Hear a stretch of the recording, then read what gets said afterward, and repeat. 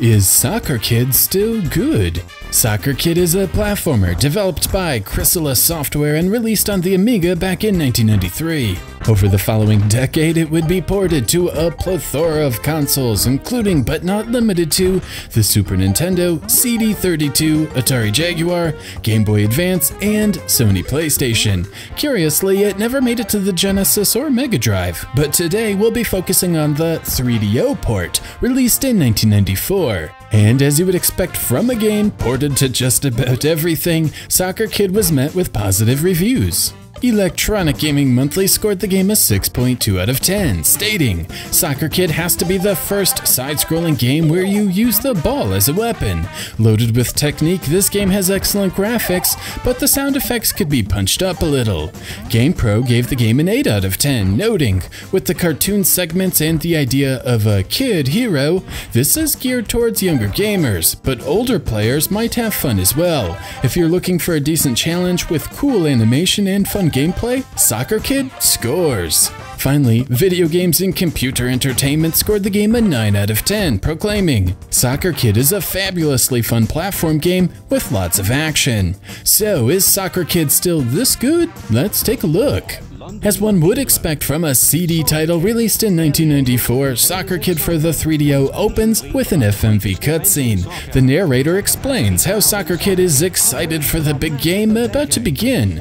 Then the camera jumps to a spaceship, which happens to house 4 trophies with room for one more. The alien craft then hovers over the football pitch and snags a 5th cup for the collection. While escaping the Earth's gravitational pull, the alien ship crashes into an orbiting satellite, causing the newly acquired trophy to smash into 5 pieces and then fall to the Earth. The news stations happen to catch all of this on film, as pieces smash into England, Japan, Italy, Russia, and the United States. Soccer Kid sees this and feels inspired to go capture the 5 trophy pieces. Soccer Kid begins his adventure in England. With one exception, which I'll get to later, each country is divided into 6 distinct levels. So, in England, Soccer Kid makes his way through 2 levels in Sunnyside Zone, 2 levels of rural England, and then 2 levels in London Zone. The 6th level concludes with a boss fight. But backing up a bit, let's talk about the controls. Soccer Kid's basic moveset is running and jumping. He picks up momentum quickly with the high top speed, but can also change directions quickly. It feels tight and responsive, and I have no real complaints. The jumping is a bit less refined. Soccer Kid feels like he is on a predetermined arc, and the player must let go of the D-pad to get him to fall downward. It feels a bit stiff, and despite spending over 8 hours with the game, the jumping never became natural, always feeling somewhat imprecise. Still, it isn't awful or anything, just not as fluid as some of the best third-party titles of the day. Of course, the main gimmick of Soccer Kid is the soccer ball. This is the weapon of the game, and Soccer Kid cannot jump on enemies. The soccer ball itself is both easy to use and somewhat complex. At first, you'll just kick it forward to hit the threat directly on Soccer Kid's path, but as you venture on, you'll discover you can juggle the ball with the legs or head and perform more ranged and precise kicks. This can be useful for hitting enemies or nabbing items. There are special kicks as well, such as a header and a bicycle kick. In fact, Soccer Kid has so many different maneuvers, 3 pages in the game's manual are dedicated to explaining how everything works. Finally, the ball can be used as a super jump, and Soccer Kid can dive underneath low walls. It's all a bit overwhelming at first, as almost everything requires multiple buttons or specific timing. While the learning curve is a bit odd, ball movement is responsive and predictable, and it does become second nature after a while. Also scattered about the levels are various items. Hidden away are treasure chests containing health, extra lives, and 2 flavors of invincibility, one which grants additional speed. Besides the chests are plenty of different food items rewarding points and cards. Each pair of levels contains 11 cards to collect. An information item at the beginning of the level informs the player how many cards can be found in the level. If you discover you don't have all of the cards when you reach the end of the level, you can backtrack to find what you are missing. The cards are to Soccer Kid what Chaos Emeralds are to Sonic. If all 11 cards in a pair of levels are collected, a bonus stage is presented. If the player collects all of the items in the bonus level before time runs out, they are rewarded with a piece of the Soccer Cup trophy. Presumably, the player has 3 chances to collect the Soccer Cup trophy piece in each of the 5 countries. With the trophy piece rescued and a boss defeated, Soccer Kid makes his way to Italy. The 3 areas here are Italian Ruins, Venice, and Italian Riviera. Despite being just the second country of 5, this also contains the most difficult areas in the entire game, and it reminds me of the infamous The Lion King. What makes these areas so challenging are moving, rotating platforms. I mentioned the jumping felt stiff and imprecise, and it becomes a real problem here. Missing this platform, for example, lands Soccer Kid in a pit of spikes, killing the player.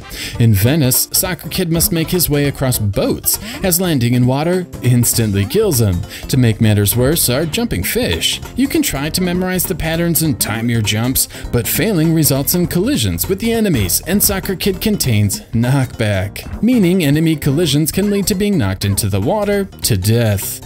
For the remainder of the game, anytime I found myself in this situation, I always painstakingly timed attacks with the soccer ball to assure an unobstructed path to the other side. There are also barrels, which race at the player from the right side of the screen, without warning. Eventually, one will learn to just expect it when there is a large slope, but I often found myself failing to jump while preoccupied with the soccer ball, controlled with a different button. Finally, there are the bosses. The first boss is a rugby player, I think. All the player needs to do is attack, then jump over the boss as he moves to the other side of the screen. Repeat the process a few times and he'll quickly go down. The second boss is an opera singer. His first attack is sound notes, which are fired at Soccer Kid. As they home in on Soccer Kid quickly, the player must already know the pattern ahead of time, as everything happens so fast. Normal platforming reflexes won't be enough to be successful. You'll also see I have 0 remaining lives, which means when I fail, I receive a game over. Thankfully, Soccer Kid does feature a save system. Unfortunately, saving is only an option after defeating a boss. This means after receiving a game over and loading my save file, I'm taken back to the beginning of Italy and have to replay a whopping 6 levels all over again, representing about half an hour of gameplay through the most difficult platforming found in the game. Only then does the player have a chance to retry the boss. With Italy's difficulty spike out of the way, Soccer Kid makes his way to Russia, through the Siberian forest, across a Russian battleship, and finally to Red Square. It is here where I found a new type of item, the Red Heart. This adds a 3rd heart to the life bar, though this is sadly as far as the life bar can be expanded. After finding a second one in another area, nothing happened, even though it appears there is room for another one. Other than the final item, everything in Russia is exactly the same as has been presented thus far. In England, there were underground areas to travel to, and these existed in Italy, and they are again found in Russia. Sometimes you have to use dynamite to blow up the entrance or locate a secret path, but they function the same. Instead of bricks falling from the sky or coconuts from a tree, there are icicles. And instead of wine barrels racing down a hill, it's a kid on a sled. Other than some changed set dressings, the level structure is remarkably familiar. Same goes for the 3rd boss. This gymnast moves left and right across the screen, and the player just needs to jump over her and kick the ball. Because the gymnast doesn't have any projectile attacks, it ends up being the easiest boss in the game. After Russia, Soccer Kid arrives in Japan, over the rice fields, across a bullet train, and through Tanaka Custom Hardware, a factory of sorts. The rice fields don't offer much new. The same collapsing platforms, basic enemy patterns, and overhead birds featured thus far are repeated yet again. Even the underground tunnels are remarkably similar, and unless my eyes are deceiving me, the rock patterns found here are just palette-swapped versions of those in Russia. The level very much has a been there, done that feel to it. The only thing new are these obnoxious bugs. They follow an erratic pattern, meaning it can be tough to hit them. I found bouncing the ball off Soccer Kid's head and then waiting for them to dive close was the only way to reliably dispatch them. While I am glad there are new enemy patterns requiring the player to utilize different moves, I can't say this makes for engaging gameplay. This changes on the bullet train. This is a one-off level, and the only time an area isn't presented as a pair. This is also how we arrive at 29 levels instead of 30. While I've grumbled about the level structure being essentially the same up to this point, the bullet train feels vastly different. For one, Soccer Kid moves from right to left, and second, there are no underground sections or sky areas to explore. These are minor for sure, but the fact the structure is different is a breath of fresh air. Next, the first set of enemies requires actual timing in order to not get hit by the coal the moles are checking. And while I don't really like the jumping in Soccer Kid, the platforms are so large it isn't an issue. It's just a neat change of pace to actually worry about enemy timing. After this, Soccer Kid must duck when the icon appears on the screen to avoid getting hit by the trackside signs. While not groundbreaking, it was fun to finally be doing something different. The 2 factory levels follow suit. The player must dodge fireballs, electric lines, all while navigating along horizontal and vertical conveyor belts, while trying to not get crushed. While the levels are still linear, there are plenty of nooks and crannies to find bonus points, cards, and power-ups, helping the level to feel a lot larger than it really is. The new stage hazards work well with the precise running mechanics. Unfortunately, the awkward boss battle returns. Here, a sumo wrestler wanders back and forth, but after he lands a jump, his massive size knocks items from the shelves at the top of the screen. Despite multiple playthroughs, I can honestly say I never really got into a rhythm with this guy. Instead, I just spammed attacks as fast as I could and hoped to win the war of attrition. And from here, Soccer Kid crosses the Pacific and arrives in the United States. First in the Wild West, then onto Florida, before arriving in New York City. Sadly, all of the gameplay progression found in Japan is completely forgotten here.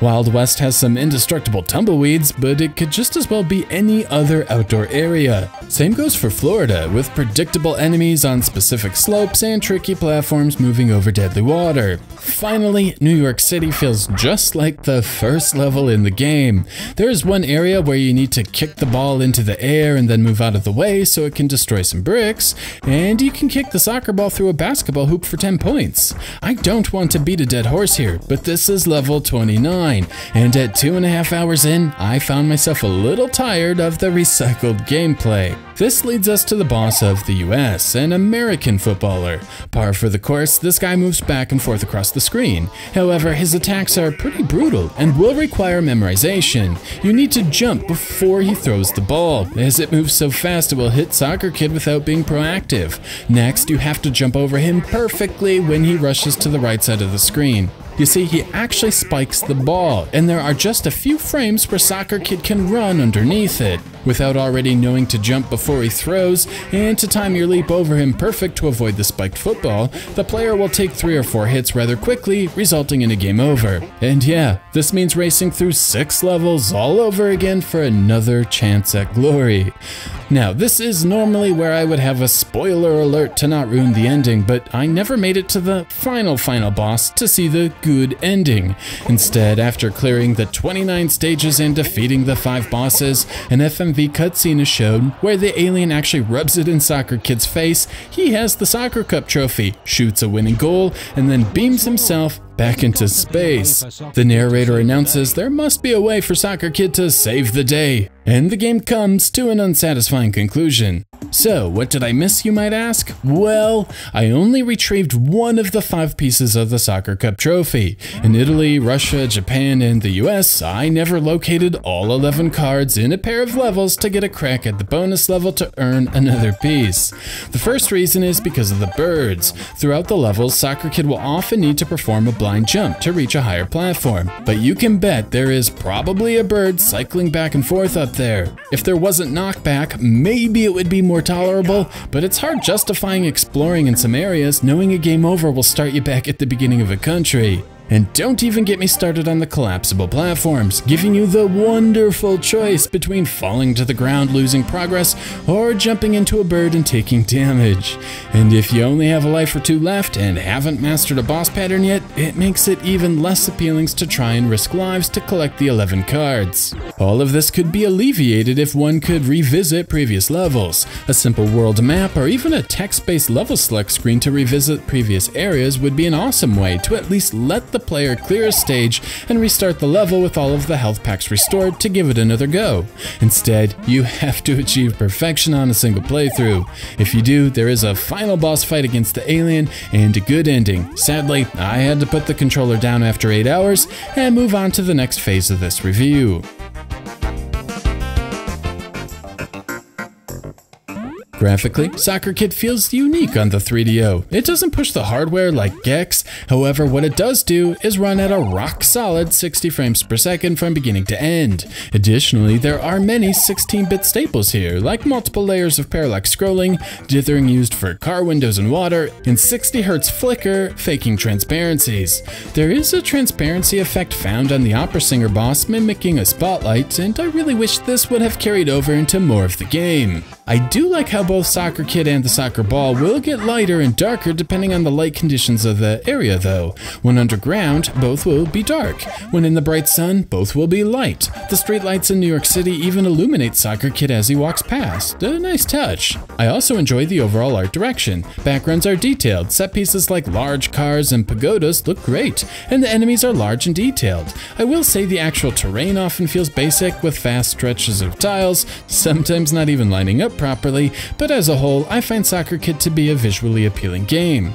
The audio is nice as well. The background music does a decent job fitting the country Soccer Kid is in, with the appropriate Japanese sounds in Japan, Western music in the Old West, and military-style tracks in Russia. But for every great track, there is an equally unimpressive one. Half the soundtrack sounds like generic 90s filler, like the stuff you would hear in a 90s infomercial. The stark contrast in quality can be somewhat jarring. At times, it's easy to get sucked into the world. Other times, the generic music matches the generic level design. Thankfully, the sound effects are all fine. Soccer Kid has an unobtrusive jumping sound, and the soccer ball makes a satisfying thwack when impacting enemies. Some of the human foes even have voice samples play when they arrive on the screen. Even the narrator on the FMV cutscene sounds great. Still, the music as a whole definitely fails in comparison to the awesome tracks composers like Tommy Tallarico or Spencer Nelson were creating for their respective companies.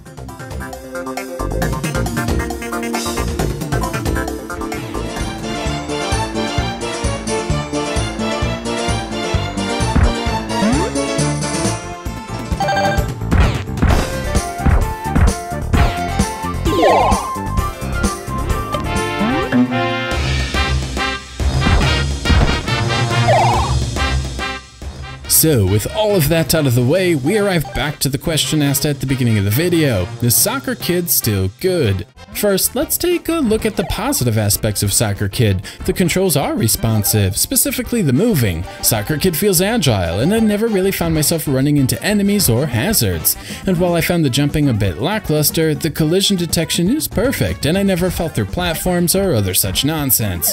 Next, I really like the overall concept. The soccer ball is a great weapon, and while the plethora of moves are overwhelming at first, it did feel natural after giving it some proper time. Another aspect I really enjoyed were the bonus points awarded for not losing your ball. At the end of each stage, points are rewarded for the cards collected, the trick shots performed, and also for how many balls weren't used. The goal is presented on the opening item, letting you know the ball goal. 100 points are rewarded for each ball under the goal the player is. This meant I would often do a header or other maneuver to keep my ball moving forward. At times, however, you will be forced to respawn the soccer ball. If you do this too many times, you'll fail the goal and not receive any points. It's subtle for sure, but adds some depth to both the gameplay and the scoring.